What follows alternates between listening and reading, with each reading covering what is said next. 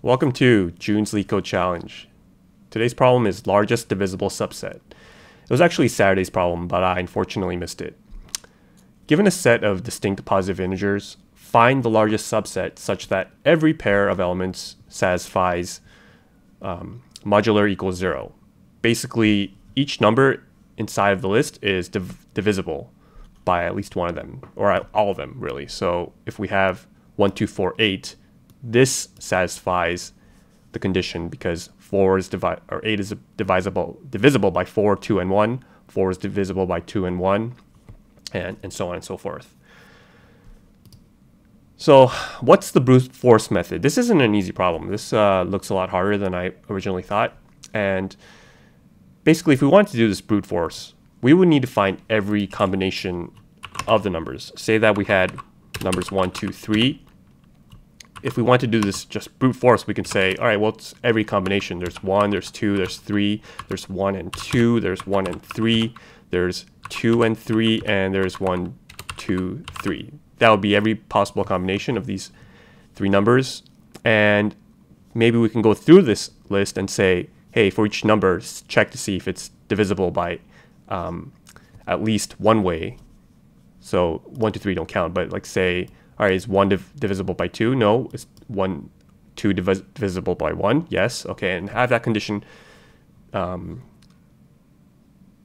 meet for every single one, and just check every single one of these combinations. But obviously, this is not feasible. The time complexity would be ridiculous. Not only do you need to find every combination, you would have to go through each one and check every single number to see if it's divisible, and that just doesn't fly. So let's think of it a different way.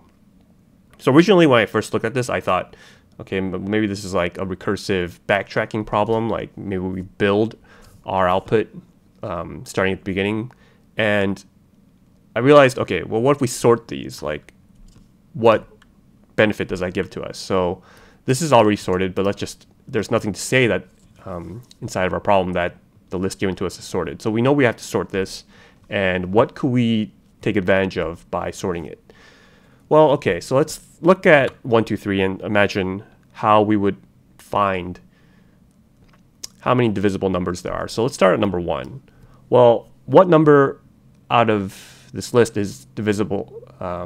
What numbers other than 1 are divisible here? And since 1 is the smallest number, it's not divisible by anything other than itself, right? Because you can't divide 1 by 2 or 3 or anything bigger. It's not gonna ever equal 0. So, and we know it's distinct, so that's helpful.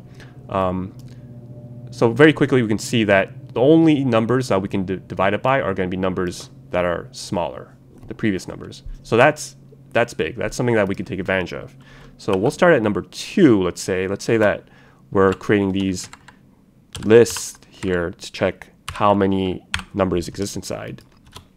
So with 1, we can just start with numbers that they're able to divide by themselves. And say we start at 2, and we can check, is 2 divisible by 1? And it is, right? So we can add that to this list here and say, okay, we know that 2 is divisible by 1 at least. And now we can go to 3. Is 3 divisible by 1? It's like, yeah, it is. Okay, that's good. So we can add 1 here. And what about 2? Is 3 divisible by 2? And it's not, so we don't care about that. That's fine. But say that we had number 4, right? Say that we had 4 here, and we can check 4. Well, is 4 divisible by 1? Yes, yes it is. And is 4 divisible by 2? Yes, it is. But notice something that we could take advantage of. When we check 2, if 4 is divisible by 2, that means whatever 2 was divisible by before that, that's also going to be included in this 4. And that's just a matter of how math works. Like if 4 is divisible by 2, whatever 2 was divisible by here should also be divisible to 4. So that's kind of interesting. How can we take advantage of this? And once we sort it, we could imagine like this dynamic programming solution where we just take whatever we've calculated and add it to our output as we check what is the longest subset. So that's one big thing. When we check to see if it's divisible by this number previous to it, we also should check what was the longest subset that we had, because technically this could have different subsets like available to it. Like for instance, if we had like 6 or something, well, 6 is divisible by 2 and 1, but it's also divisible by 3 and 1, right? Oh, actually 3, 2, or whatever. You hopefully get the point. And we have to add this condition here to say whatever we add from these previous numbers, make sure that it's the longest one. So let's start coding this out. And I realize I'm giving this like very high level, but there's probably, this would require a real deep dive to really get into the nitty gritty. So I'm just gonna have to go with the high level here. So let's start with setting n to the length of nums. And what we'll do is create some sort of output list, okay? And we'll have for num in nums, we'll create a output that just has a list of itself, because we know that the number is divisible by at least itself, right? So we have this, and we're going to build upon this as we move along. So we'll start with, I guess, in range, for I in range of n. And this is going to be our first pointer, and we'll say for j in range of I. And the reason for that is when we check these numbers, we can only check the numbers that are smaller than it. So I forgot to sort here. We should also sort it, and I can do that at the top. Just sort it in place. Okay, so what are we checking? We're going to check to see if this nums that the main number that we're pointing at, is this divisible by the nums that we're checking. Our second pointer, nums j, does it equal 0, right? And if it does, then we could add it to our output. But one thing, we want to make sure that whatever we're adding is not going to decrease our size for this output. We want to make sure that's going to end up being bigger. So for the output I, we want to make sure that it's smaller than the output that we're checking plus 1, because we're going to be adding itself. So make sure that's smaller, because if it's not smaller, if it's bigger or if it's the same size, we don't need to update this. There's no point in doing that. So if it is smaller, then we should update this.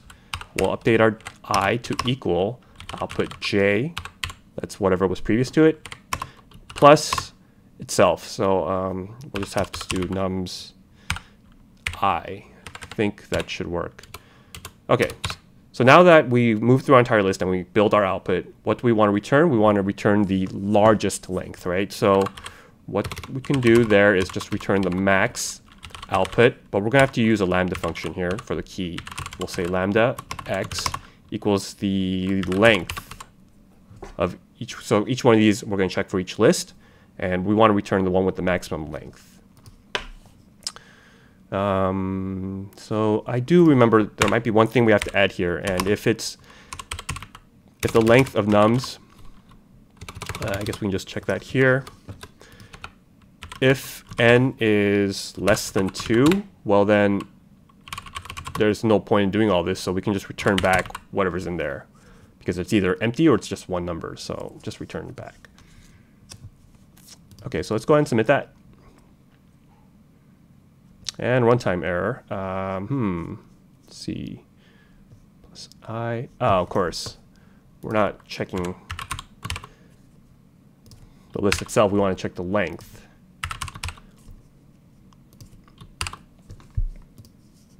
I'm going to submit that.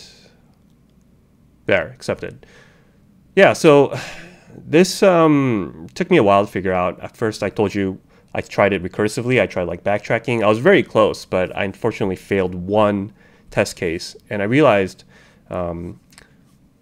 once there was a dynamic programming solution. Originally, I thought there might not be. Once I saw this dynamic programming solution, it started to make more sense. So hopefully that makes it a little bit more easier. Don't feel bad if it's hard to understand. It just takes time to get these reps. So thank you.